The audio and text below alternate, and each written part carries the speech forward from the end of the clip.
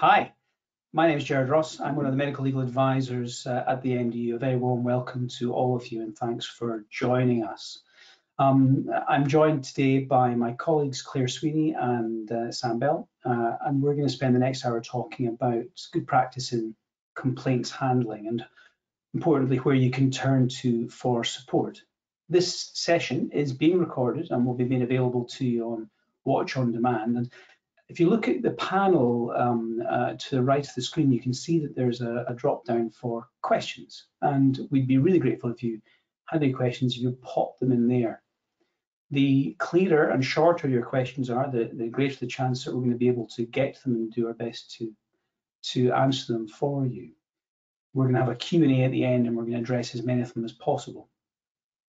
There is some also advice on the website about complaint handling, which you can have a look at, and I'll be talking about the resources available at the end.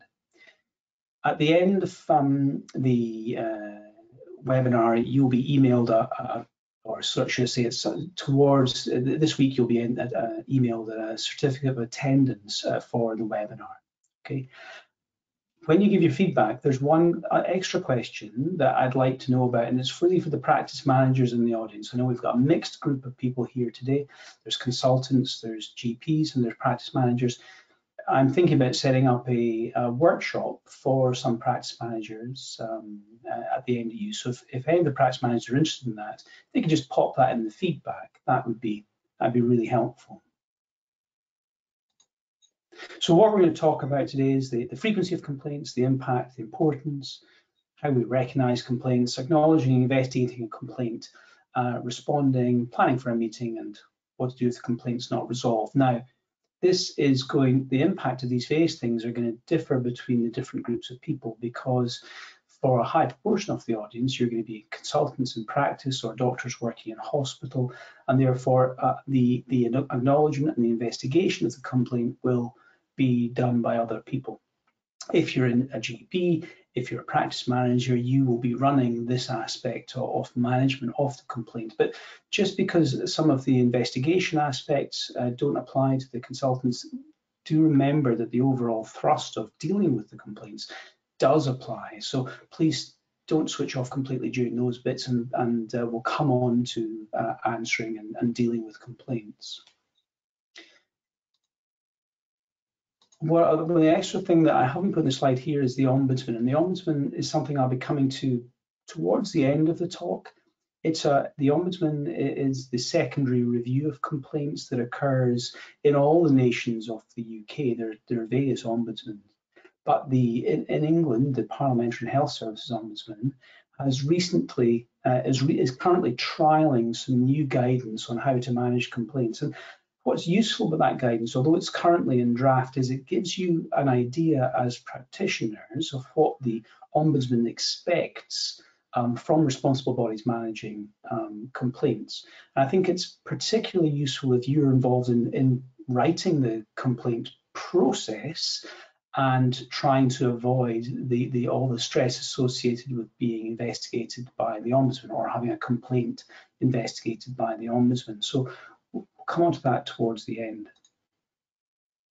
So there's lots of complaints in primary care, 170,000 complaints overall to the NHS in England, of which 72,000 were about general practice. And in primary care, about 34% of all complaints are upheld, and it's much the same in secondary care.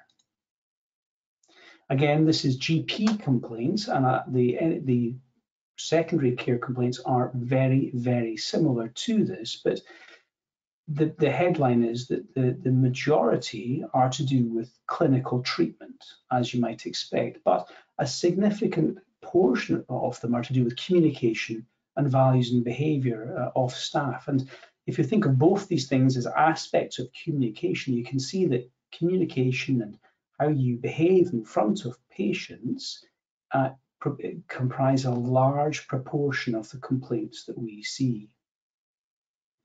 In primary care, unsurprisingly, there are lots of complaints about appointments, and there are also lots of complaints about prescriptions. Now, If you go into the source for this data, which is the NHS written complaints data, you'll see that the headline titles I've given there don't completely correlate, because I've put together a number of different smaller categories to give you an overall picture of what the complaints tend to be about. But whenever, on whatever they're about, they're very, very stressful and time consuming for patients, for you as doctors involved in them, and for those people having to investigate complaints.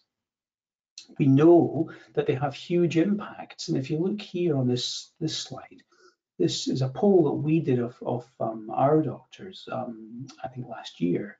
And you can see that there is significant impact or more than minimal impact on a lot of individuals, particularly doctors in training.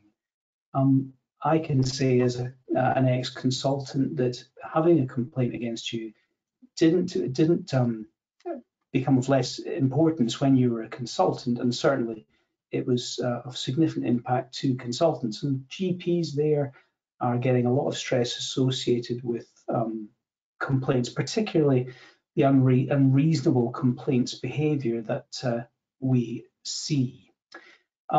So we've got some questions about your experience of complaints, and I think, Charlie, can we run those questions now, please?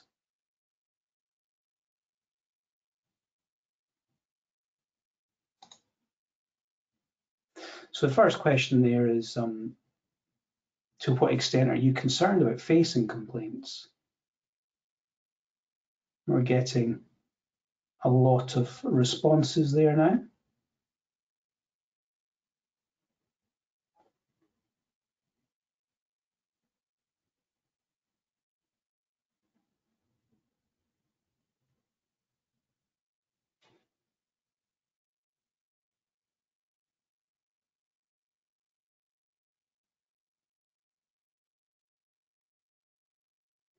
So it's split fairly evenly there between about 46% being very concerned and 45% somewhat concerned about having complaints made about them. Nobody or a very small number not at all concerned or not very concerned. Can we have the next question, please, Charlie?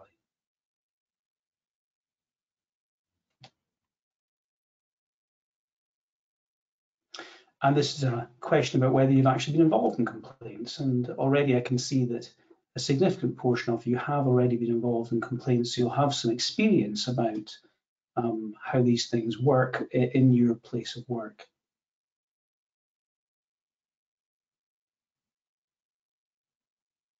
So it looks like roughly 3/4 of you have been involved in complaints already, which means I suspect that you'll have seen complaints handled in different ways, and you'll have some experience of it, both good and bad. Can we have that third question now?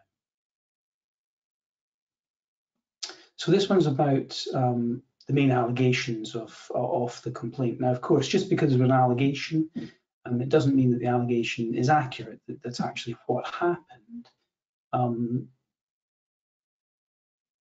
But already, again, we're starting to see that alleged failures in diagnosis or failures in treatment comprise pretty frequent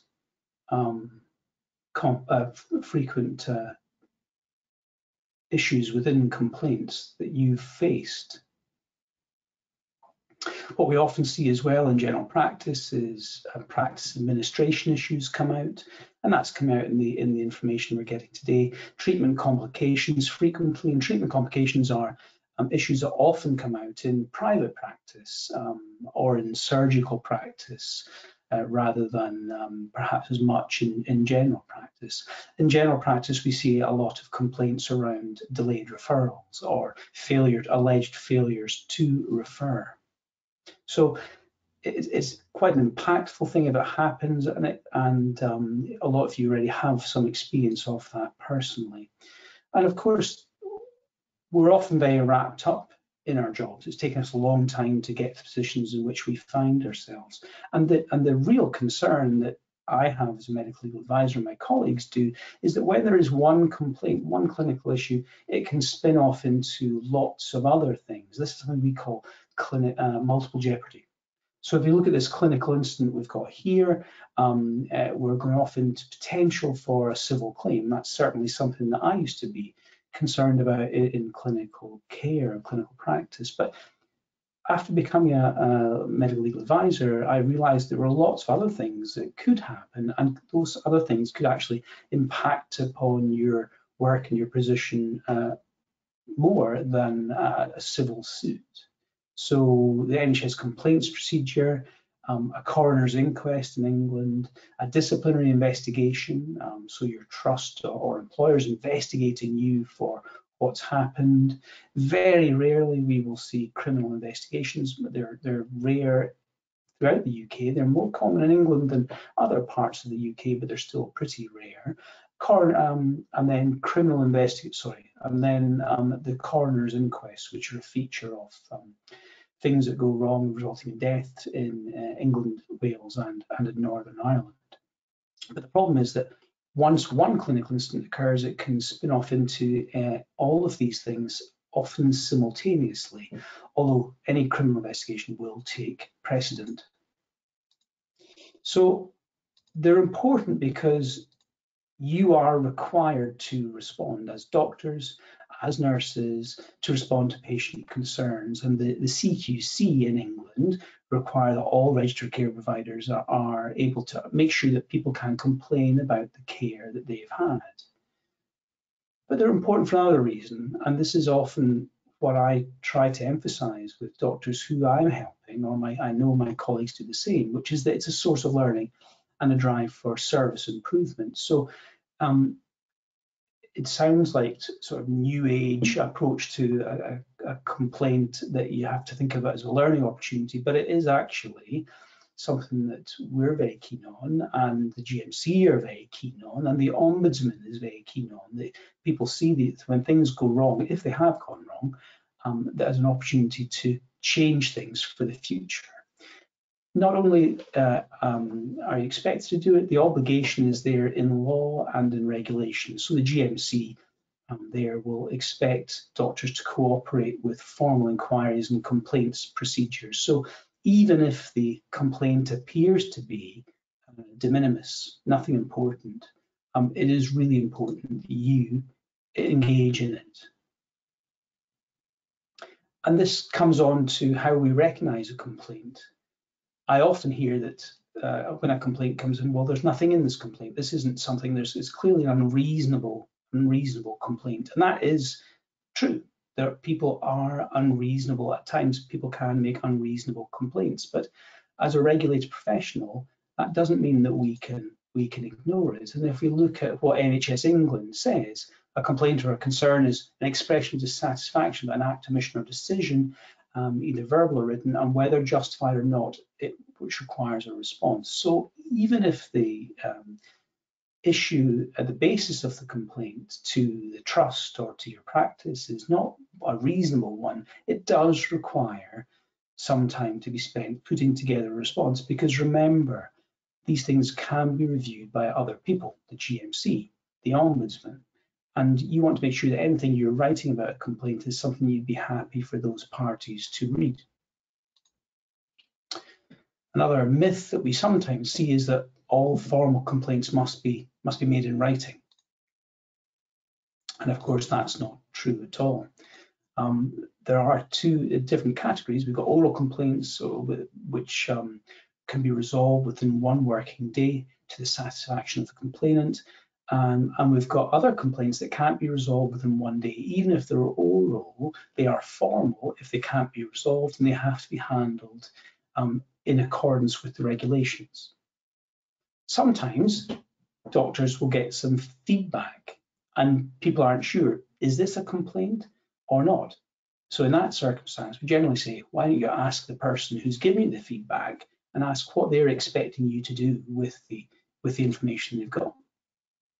For practices, so apologies to consultants in the audience, but for the GPs and for the practice managers in the audience, it's really important in the practice that people who are frontline, patient-facing, are able to recognise and start to manage a complaint properly.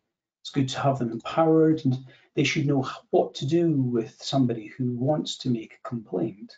And that conforms with what the PHSO, the Parliamentary Health Services Ombudsman, expect the practice and doctors and their staff to do. They want to listen carefully. They want to confirm the complainant's concerns and the issues which need to be investigated, ask the complainant what they want to achieve. Is this one that we can resolve straight away, or is this one that needs to go into the formal process? It's appropriate also to manage expectations and explain what is possible. What I have seen, and I know my colleagues have too on lots of occasions, is practices writing back saying, we will respond to this within 2 weeks, for instance. The reason that becomes a problem is some complaints are more difficult than others to resolve and take longer to investigate sometimes because there's multiple people involved. So if you set an unrealistic target for yourselves, you can make a rod for your own back. But it is important to keep the complainant updated, explain to them what you're doing, when you expect to be done, and if you're not going to meet your own timescales, then to let them know. In hospital, that sort of thing will be managed hopefully by the PALS team or similar. So I'm just going to run you through a very quick complaint. This is in general practice, but again, I think that the general principles apply also within secondary care. It's a patient being discharged from hospital with a stoma. There's a question about the referral, whether that occurred early enough. There was an issue about prescriptions, and there was an issue about communication about the prescriptions which the patient had struggled to resolve.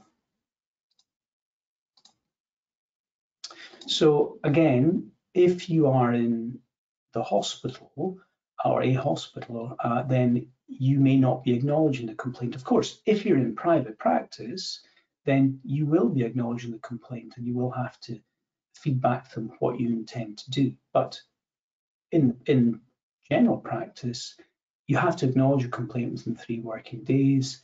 You have to give the complainant an opportunity to discuss how the complaint will be investigated and when a response will be issued. But it can be more than that, your acknowledgement.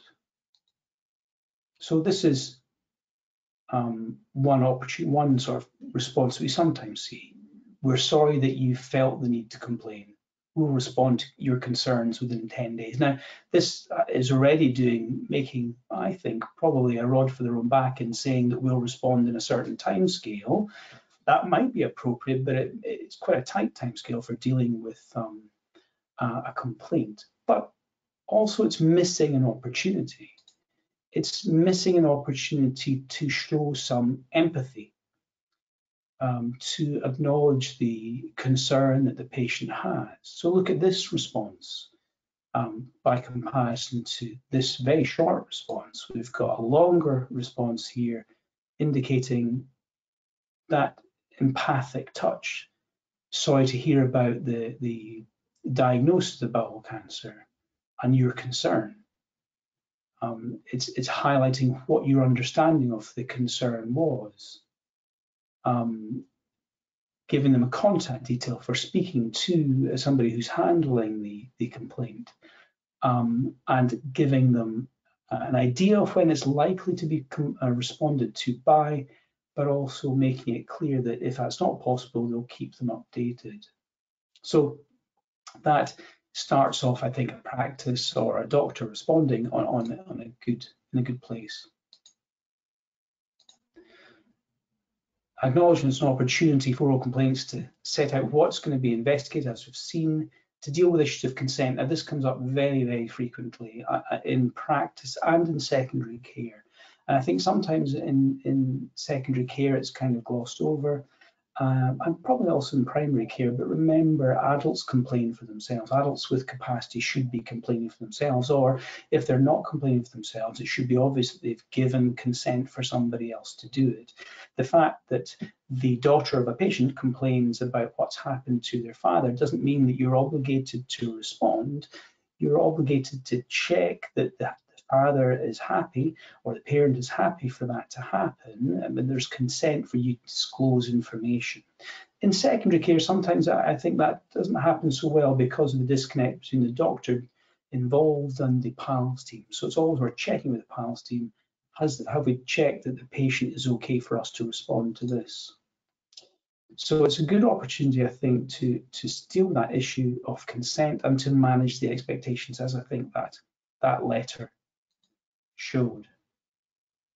So this is taken from the current PHSO guidelines. And if you're not in England, don't worry about me referring to the English guidance, because the guidance for the Public Service Ombudsman of Wales, for the SPSO in Scotland, it's very, very similar to the PHSO guidance. Okay, they set out the PHSO, their guidance, in a thing called good complaint handling. Now, as I said at the very start, that is being updated right now. In fact, they're trialing new guidance in some test sites throughout England at the moment, and it's likely this guidance is going to be updated this year. And I'll touch on that towards the end, because there's some important learning information in there, I think, probably again, particularly for practices, but not only for practices. So the PHO sets out 3 steps for good complaint handling, and this is step 1. The reason that I'm emphasizing this is if you're in general practice in England, or if you are in secondary care in England, then how a complaint is handled by one of the responsible bodies, so the GP practice or the trust, can be reviewed by the Ombudsman.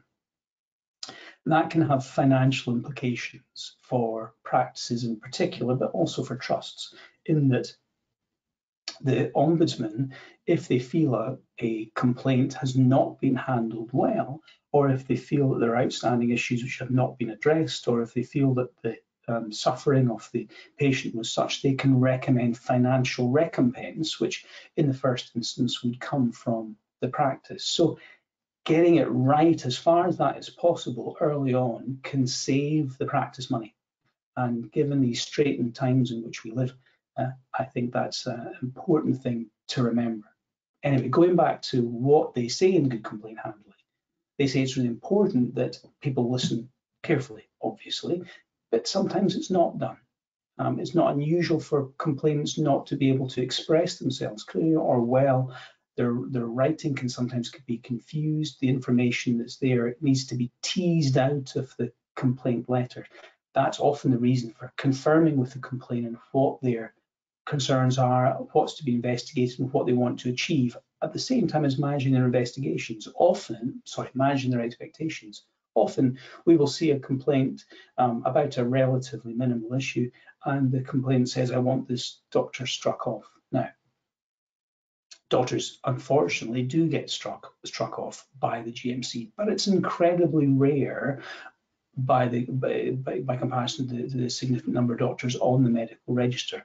And it's important that it's fed back early to a patient what they can expect from a complaint. So if they're coming into the complaint saying, I expect you to give me £10,000 for how you've made me feel, it's reasonable, I think, at that point to point out that's not what the complaint process is for. It's to manage your complaint. It's not to give you money back. So explaining the process and what to expect is appropriate. Explain how long it will take, but be realistic about that. Don't give yourself a rod for your own back.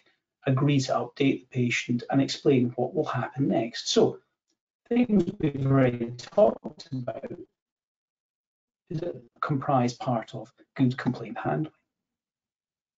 So let's look at that letter again so we can work out how we're going to investigate this. And I understand that if you're in secondary care, the investigation may be done by other people, but it's important to think about what's in the letter, because you as clinicians will know, if you're not doing the investigation yourself, to whom the investigatory questions should be addressed. And often trusts don't know. So we often see one doctor being asked to respond to a complaint when they've really not been terribly involved in the care, but they recognise who has been involved. So feeding back to the trust in that circumstance is a good idea.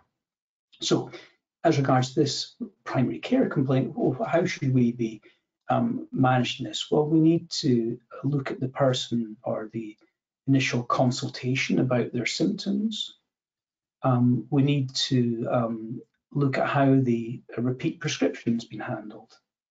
We need to look at the interaction with the receptionist and see if there's any improvements that could take place. So account from receptionist, account from the doctor involved, and a review of the clinical management. And that's, I think, particularly important. So when you're asked to give a statement about your involvement in a complaint, part of that is going to be a detailed explanation in normal English, not medical note speak. If you're an obstetrician or an anaesthetist, not in highly technical language, but in language a patient will understand, explaining what you did. But it's also helpful to put in some reflections, particularly if you feel there's some things you might have handled differently. As I said right at the very start, no one expects doctors to get everything right first time. I know it feels that way, they do expect that, but in reality, people realize we are only human and we will make mistakes at times. But the important thing is that you're able to reflect on those mistakes and learn from it and demonstrate learning, okay? The review of the clinical management will also incorporate consideration of the relevant guidance and input from peers. So that's one of the reasons that it's really important, I think, if you're in general practice, that the doctor who is complaining about isn't necessarily the person who's writing the complaint response themselves. I mean the whole complaint response. Obviously they're going to have an input, they're not putting the whole complaint response in. It's important that the complainant understands that you have discussed how the complaint was handled with other people who understand the situation too. The same goes for doctors in secondary care. When a complaint comes in, it's good to pause, it's good to talk to a trusted colleague to make sure that they have the same sense of the management that you have. There may be a formal review mechanism for complaints within the hospital, a complaints meeting, and that's always a helpful thing to bring complaints to. In terms of the good complaint handling from guidance from the PHSO, when you're talking about investigations, it's important that you share the investigation plan with the patient. So you tell them what you're going to do. So who are you going to speak to? What evidence you're going to gather? What sources of information are you use for evaluation? So are you using NICE guidance? Are you using a NICE CKS as advice? Are you using the SIGN guidance? Whatever, or is there specialty guidance you're using? That's an important thing to make clear, because that gives you an idea of what standards are expected. It's also important to make sure they understand who will be involved in decision making and who's responsible for deciding whether or not a complaint is upheld. And that is relevant for the Ombudsman. So they have to, at the end of a complaints process, a responsible body has to say whether a complaint is upheld or not. And if a complaint is not upheld, that has to be made clear to the complainant. The reason a couple of slides ago I mentioned involving other people in decision making and not necessarily being you, the person involved, writing the complaint response in total, is that it's clear then that somebody else has been involved in the decision making. It's not just you doing it by yourself without anybody else's input. So objectivity is an important part of complaint responses, and that can be really difficult, particularly when you're annoyed and upset and tired and harassed and got so many other things going on that this complaint forms a really annoying part of your day, but isn't something you really want to be dealing with because you've got so much else to do, and I completely recognize that. So on that point of being harassed, remember, if you're here, you're likely to be a member of the MDU. We have lots of experience of helping doctors manage complaints and would be happy to help you, okay? So please do remember that's what we're here for, to try and make this easier, not more difficult for you.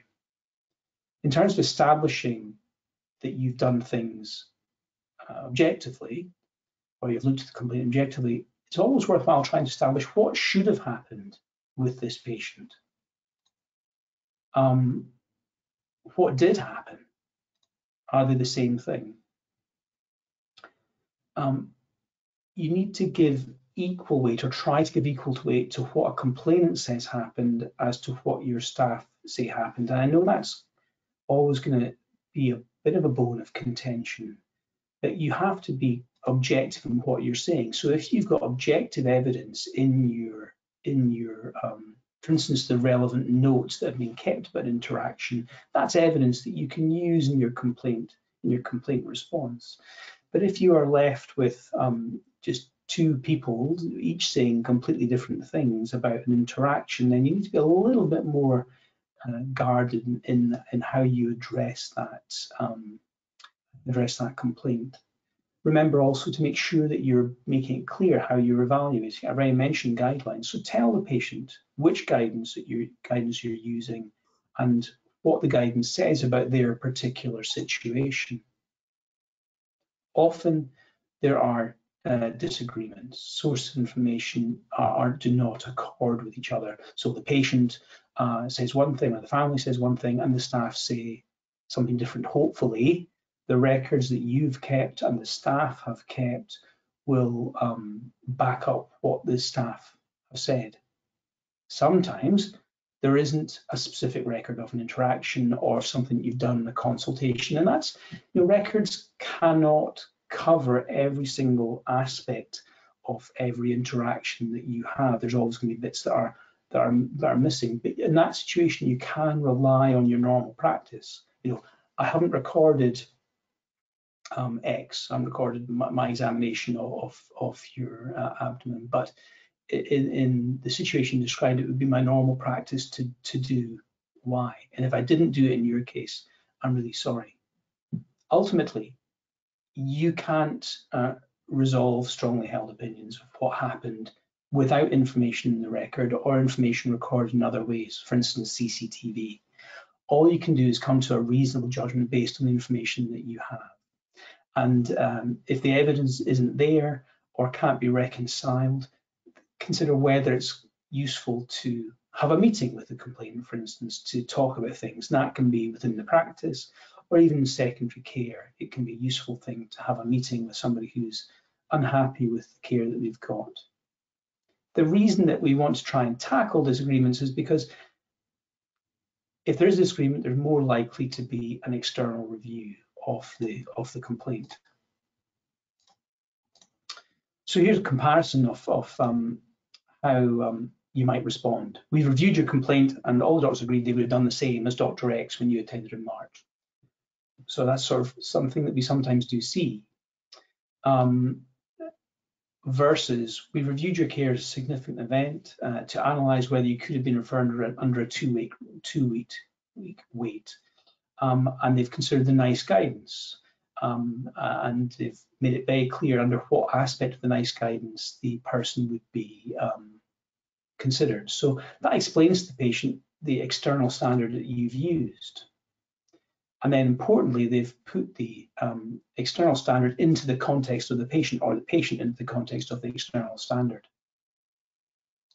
In terms of writing your response, I'm going to go over these quite quickly. It's appropriate to have an introduction explaining who you are. An expression of empathy early on is sensible, and we need to be clear. It's best if you're making an apology that it's a real apology rather than a false apology. Not I'm sorry if you feel something, but I'm sorry that that your interaction resulted in you feeling that way, or we've made you feel that way. An explanation of how you investigated the complaint, and then explaining in normal English, particularly for the people who are very specialised, explain what happened. So cutting and pasting from the notes is not how we do it, and it's not going to be helpful to the patient. Make sure you respond to every single point in the complaint and give your analysis of it. And make sure also you're covering learning points or changes in practice that you will take forward. At the end of the letter, it's important that the complainant understands what they can do if they remain dissatisfied, and consider meeting with the complainant to, if necessary, at least offer them that. They should always be given the details of the Ombudsman.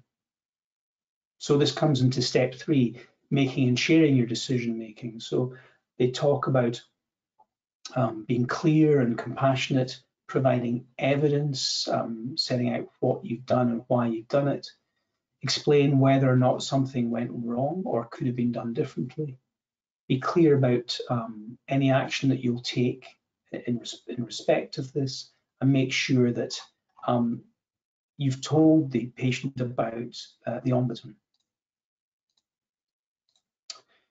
I think that meetings with complainants can be very helpful. We've got some useful e-learning on the website you may want to have a look at, which sets out how to approach meetings with complainant. But the reason for meeting them is to, first of all, why are you meeting? Well, you're trying to address what remains unresolved. You try to meet at a time that suits everybody, and you've got to give enough time for people to express their feelings about a situation and for you to explain the situation. Recognizing, of course, that sometimes you'll need to come back to them at the end of the meeting or a few days afterwards with a written response to some of the issues that you may not be able to resolve. Choose an appropriate venue. I well remember as a consultant having a meeting in a room which nurses kept coming into during the meeting, which really disrupted the flow of the discussion. So make sure you've got somewhere private, and that you, when you do have the meeting, you've got other people with you to take notes of what was discussed. The patient similarly may want to have somebody with them. You don't want to have a patient turning up by themselves and 3 people sitting in a table like some sort of medical interview. You want to make sure that they feel supported. One minor point here, if they asked to take their solicitor with them, it might be reasonable at that point to say you're going to discuss it with the MDU. Agree in advance what's going to be discussed, agree how long you're going to take, agree where it's going to be, and also agree who's going to be chair. After the meeting, summarise things in a letter and reiterate what they can do if they remain dissatisfied. And this is where complaints in England will end up often if people are dissatisfied with the attempt at local resolution. So it's the Parliamentary and Health Service Ombudsman. It doesn't apply to private care, it does apply to NHS funded care. There is a private ombudsman as well, but they're not available for all private cases. It depends on whether the private hospital is associated with that ombudsman. The complaint will be, and all the documentation will be reviewed in detail by the PHSO. They'll look at both clinical care and how you've handled the complaint. And we often see issues arising from complaint handling, which is the reason that it's important, if you're the person deciding how you're going to handle complaints, that you have a look at the expectations of the Ombudsman before you do your complaints policy, or you check your complaints policy against what the Ombudsman think should be there. There's usually an opportunity for you to comment on the intention for the PHSO to investigate, and there's an opportunity to comment on their draft report.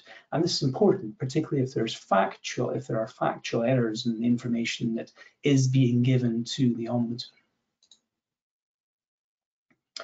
Outcome and recommendations can be including them making an apology, a remedial action, or even financial remedy, as I've hinted, and that can be quite a substantial amount of money that practices or trusts are being asked to pay. So important to try and get these things right to avoid the Ombudsman becoming involved. So if you have an Ombudsman case, get some advice. If you are a GP, you're going to want to make sure that you tell NHS resolution about it. There are people who handle GP claims and have done since May 2019. And make sure that you've done what you said you would do. That's often where things fall down. Complaint responses go out saying we will do X, Y, and Z, and they end up only having done X and can't evidence anything about Y or Z. So if you say you're going to do something in a response, make sure that it's done. And this goes for any Ombudsman. In terms of financial recompense that I've mentioned in England, that's not something that occurs in Wales through the Ombudsman at least, or in Scotland. There is a new NHS complaints standard which is being tested currently and is planned to be rolled out in England. They're helpful. It's worth having a look at this on the PHSO website because there's a model complaints handling procedure. There are lots of sections and specific guidance within that, which I really recommend as worth reading for you, because what we're trying to do is to make sure that if a complaint that you're involved in goes to the Ombudsman, you've done everything the way the Ombudsman would expect. Here's an example from their guidance on providing a remedy.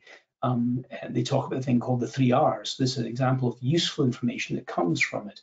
They expect there to be some expression of regret, some reason for something, for what has gone wrong, why it went wrong, and some remedy. So saying you'll do more to see what's occurred, you'll put in training in place, you'll provide reassurance that the mistake will not be repeated, because very often complainants are really looking for that to be done rather than are looking for financial recompense, although that does come up from time to time. So in summary, complaints are very frequent. It's important to communicate clearly and investigate objectively. Structured responses and shared learning are really important, and be clear about the next steps, including the Ombudsman. There's lots of resources about. I've already mentioned the PHSO in England, but the SPSO in Scotland, the Public Service Ombudsman in Wales, the NIPSO, the Northern Ireland Public Service Ombudsman, also published information about complaint handling, which I would recommend that you have a look at, and they're easy to find on the web. We've got lots and lots of resources available, and I direct you, I think, specifically to the e-learning modules, which I think are particularly helpful and very detailed about writing a response, holding meetings, what to expect from the PHSO, and complaint handling in primary care. There's also secondary care information there too. We've got face-to-face learning, and both our GPLMs and our HLMs can come into practices or into hospital and talk to doctors and groups of doctors or other staff about complaints and management of them. And on top of that, most of you are going to be MDU members. All of us as medical legal advisors have dealt with a lot of complaints in our time at the MDU, and we've got lots of experience of difficult complainants and difficult situations for doctors. We're always happy to offer advice. That's what we're here for. I think at this point, what we're going to do is have a look at some of the questions. Sam and Claire, do you have them? Yeah, we have. Thanks, Gerard. Thanks very much. Claire, shall I leap in with the first one? We've got lots of questions, and this is where I get dangled like a fish on a hook, and I have to try and answer off the cuff. Okay. You'll be fine, Gerard. The first one is a question that I think we've probably come across before, and someone's asked, you know, in a response, you know, we talk about reflection. You mentioned about reflection and what could have been done differently, but I think there's a concern that, you know, might that leave the doctor exposed to escalation or complaint or further complaint or litigation? You know, could it be used against the doctor if they reflect on what they've done? This is a huge worry, I think, and I think there's a lot of misinformation out there. A lot of it has come from the Bawagarba case specifically, which I'm not going to rehearse here. It wasn't an MDU case. When something goes wrong, and if a doctor is unlucky enough to end up in front of the GMC, for instance, with a complaint, then evidence that the doctor has recognized the complaint, has remediated from that position, has learned and shared that learning with others, is going to be positive for a doctor, not negative for a doctor. So it will not have a negative impact on them. In all the GMC cases, and Sam and Claire, I hope back me up on this, we see doctors remediation all the time. We know that the GMC expect to see it, and if they do see it, they tend to be reassured that the doctor has taken things on properly. So I think it would be I've got no experience of it ever being used against a doctor, and it's always been a very positive thing in my experience, and it's what generally closes things down. So if you have something go wrong, reflect early, reflect well, demonstrate the learning, and that is what will be useful at the end of the day with the GMC. If you haven't done that and it goes to GMC and then you do it the night before a tribunal hearing, then it's going to be much, much less useful when they know that you're coming to a tribunal. I would agree very much with that, Jerard. So showing your reflection early and detailing that in your response is not only useful if it escalates outside the organisation that you work in, but it's also a very powerful way to say it to the complainant. I've heard your concern, I have acted on that, and looking at CPD or undertaking, courses in related areas is not in any way the same way as accepting liability or saying that you have done something terribly wrong. What you're saying is, I've heard a concern, I'm a good reflective practitioner, I've acted on that concern, and that's a way of telling the complainant, I've heard you, which is really important in a complaint response.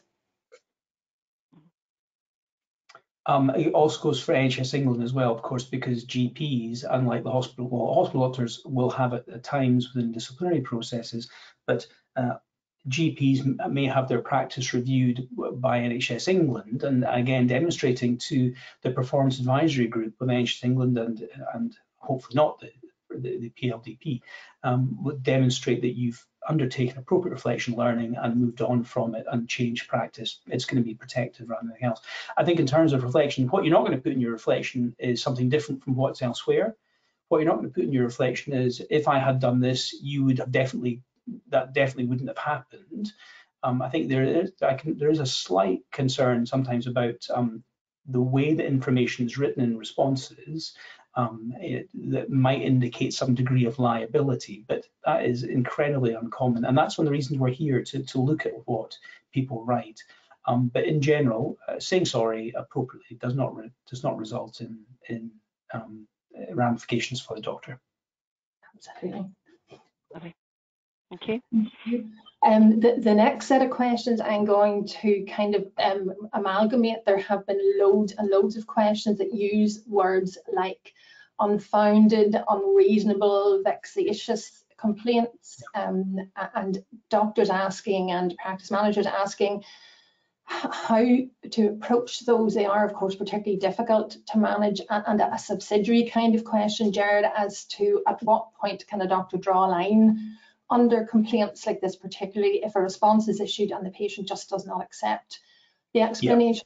That's probably the easiest one to address first of all, is if you've addressed all the issues within a complaint and you say your complaint is not upheld, we've got nothing further to add, you just say that. The complainant then has to go to the Ombudsman for secondary review of that complaint. So if the issues have all been addressed, and that's often the difficulty of making sure you've actually addressed everything, because as I said, when talking about complaints, often they're badly written, often they're handwritten, sometimes the patients are not well when they're writing them. They can be incredibly difficult to read and understand exactly what they're getting at. The meeting can be helpful to clarify that, going through it with a pen, underlining the important things that have to be responded to. But once you've done that, once you've answered everything, if they're not happy, then you've done what you need to do, which is respond. Yeah. In terms of the difficult complaint behaviour, I think we probably see quite a lot of that because we have doctors and practice managers and consultants in private practice at the end of their tether because they've had repeated complaints on the same points from people who just aren't listening. Yeah. And there is guidance out there about how, at least specifically within NHS England, about how to respond or unacceptable behaviour from complainants. Within a trust, I would expect the trust to look after a consultant or a trainee who's being harassed that way and actually be more robust in defending the doctor and saying, well, we've answered these things, Dr. X cannot respond further. Claire, I probably missed some aspect of that question out. There were quite a few things in there. No, I think that answers it. I think they are a source of particular concern. They can be really difficult complainants to deal with as well as difficult complaints to deal with, and they can be quite driven to get a certain point across. And I agree, once you have addressed everything, you couldn't ever be asked to start readdressing the same concern continually once you've given your answer and you've had your meeting. I think it is time to say we unfortunately have not been able to resolve this. A correlation, isn't there, between obsessive health concerns Indeed. and obsessive complaint behaviour. Yes. And sometimes even possibly an underlying psychological or psychiatric comorbidity which impacts upon their decision making and how they express themselves. And I think that remembering that these complaints will be reviewed potentially by other people who are also practitioners and understand what it's like to deal with patients like this means that the important thing is to be reasonable and to be seen to be reasonable with what's going on. It doesn't mean you have to send a 30-page response to a 30-page complaint. It does mean that you have to address the issues, and once you've addressed them, say we've addressed this previously. And if you keep getting the same thing back and you've said it's not upheld and you've addressed everything and you're sure of that, you may get to the point where you're not responding at all, but that's quite far down the line. Yeah. And just to say, this is something that we do see. So I'd really encourage, if anyone finds himself in a situation where they, talk to us as soon as you think, you need some support, because we can hopefully help you manage something. It is quite difficult, I think, and quite stressful when people, come back again and again and again. Yeah. Another question that's come up here is about, I've just lost my place in my question list here. Is somebody said who's, when it's a complaint in an organisation and they're a hospital practitioner, it goes to the manager and someone else writes a letter to the patient, and that doctor might not actually know what's been sent. And I'm not sure what you say, Claire and Gerard, but I certainly recommend to people that if you're in a big organisation and you're providing a response that sort of outlines your involvement, or say you don't work in an organisation on a regular basis, so maybe you're doing a locum job or something, so your contact is limited. If you can, obviously, write your response to, get it so that you're really, really happy with it, but also try and ask to see a draft of the response before it gets sent. And that obviously you can't compel an organisation to do that, but if you ask, I think most organisations would hopefully involve you then in seeing a letter before it goes out, and you can just make sure that it accurately represents your position. I'm sure Gerard and Claire, do you have? As I say, I think that's particularly important to the trainees in the audience, particularly ones who are moving around, because sometimes organisations decide that it's too much hassle to try and contact everyone because Dr. X has moved on. That may be what they decide, but your part of that is to make sure they know where you are if they want to contact you. So updating them, if you're involved in a complaint, make sure that the hospital or your practice know who you are. If you're a practice manager, alternatively, and you've got a GP locum who's part of the complaint, or a partner who's moved elsewhere, or salary doctor who's moved elsewhere, you do need to involve them, because the next these doctors might hear about it is the GMC. You want to make sure that they've had a chance, as the experts who were on the spot at the time writing the notes, to be involved in that. Absolutely. It can feel very isolating to have a complaint anyway, and it's really important to seek all the support you can get, including your defence organisation, but also your colleagues, and people have all dealt with these before, and I would very much say use us as your support mechanism, and involve people as much as you can. Absolutely. Can I go on to the next set of questions, and that is concerns when complaints concern multiple specialties within a hospital team, or even multiple organisations. Gerard, are there any particular considerations with organising a response to those? Sure. So all of the complaints regulations across the UK and Northern Ireland require responses to a degree of coordination of responses. So if we take the NHS England regulations, responsible bodies have to cooperate, and the cooperation would be, for instance, that one would take the lead. So it's often, I guess, that the hospital might take the lead if they're the majority of the care, but if they're not the majority of the care, then the practice might take the lead in that and go to the hospital for a response. Now, there's often some difficulty in getting other organisations to cooperate. I'm thinking about ambulance ambulance trusts at times, they can be very difficult, I think, to get a response from. They don't seem to understand that they're obligated to do under the same regulations. So there's an expectation that you will do. Again, the important thing, I think, is to demonstrate that you've tried to get that to happen. Keep evidence that you wrote to the hospital and asked them to be involved. You wrote to the ambulance trust or the health visitors or the nursing staff saying, we're asking the district nurses, should I say, ask them to be involved.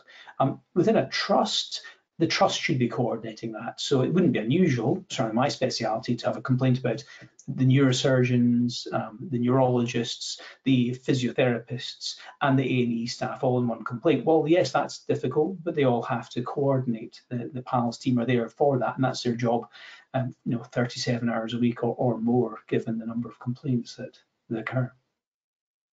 Yeah, brilliant. Thank you very much. I know we've only got a few minutes left, but I just wanted to ask one more question. It's I suppose touching on something that you mentioned. I know the focus has been on complaints to organisations, but there's a bit of concern. What does a doctor do if somebody reports and makes a complaint about them directly to the GMC? Yeah. Okay. Well, that does occur. So, every year the GMC gets about 8,000, nearly 9,000 complaints about doctors out of whatever 311,000 doctors on the medical register. So it does occur from time to time.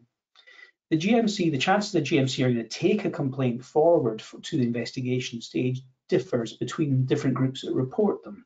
So if a complaint goes to the GMC through your responsible officer, then there's about 90+% chance the GMC are going to investigate that. If the complaint comes from a member of the public, then it's a much lower chance that they're going to actually investigate, but they do from time to time investigate it, particularly when they feel that the allegations are so serious that they can't ignore it. Now, a single clinical incident being reported to the GMC might spark what's called a provisional inquiry. It might be such that they want to gather more information, but if it's a single clinical incident, there's no other concerns about the doctor's practice. The employer doesn't have any concerns, and the GP or the hospital expert working for the GMC doesn't think much of the issues in a complaint, then it's not likely to go forward. What you should do is get some help. Is not communicate with the GMC about it yourself, because that often makes it worse, especially when you're angry or scared or annoyed or can't believe it and can't believe they're doing this to you. That is the sort of correspondence that goes badly with the GMC. That's when you use your MDU advisor and get some help with that, because that is what we are here for. Absolutely. Have we run out of time for questions?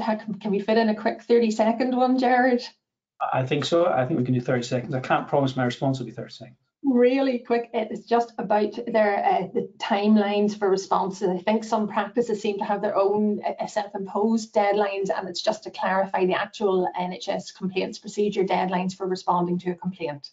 Well, as you know, I mean, it varies between the countries of the UK. So that's the first thing to say. But staying within England, there is no specific deadline for responding to it. But you do need to communicate with them with complaints about if there's going to be significant delays within it, within the complaint process. So certainly going out saying, first of all, we're responding in 10 days. Well, you're making it worse for yourself. You're not obligated to do that. Don't give yourself an unattainable thing. And complaints. The important thing is to communicate about how long you think it will take and to update them if it's not going to time. Brilliant. Thank you for that very succinct answer. I think we're at time. So many questions. Okay, is that us? Well, thank you very much for joining us. I really appreciate you coming out at lunchtime. Do remember to have a look at the resources that we've got online. There's lots of them. And do remember to fill in the feedback so we can change things around if that's going to be more helpful for you. Give me some feedback, the idea about having some practice workshops for practice managers, the practice managers in the audience, and hopefully we'll see you again for a different presentation. Have a nice day.